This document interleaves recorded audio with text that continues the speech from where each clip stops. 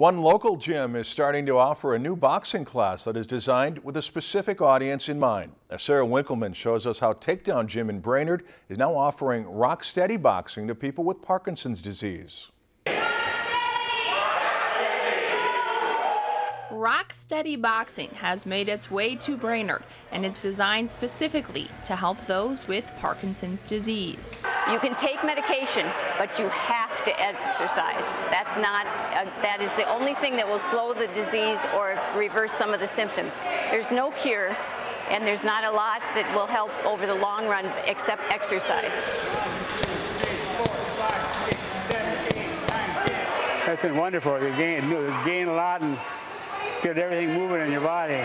Jim was diagnosed with Parkinson's about a year and a half ago, and his wife Betty says Rock Steady Boxing has given him the strength to tackle the symptoms. His mental state has improved some.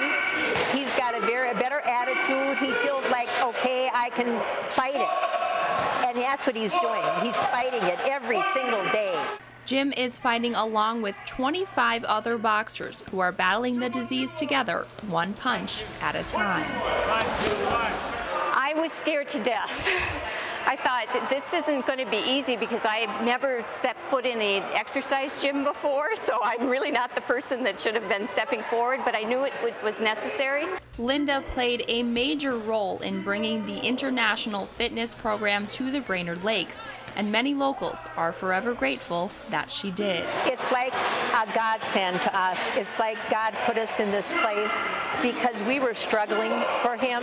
Where the fitness program brings new strength inside and out. I am stronger now than I've ever been in my life.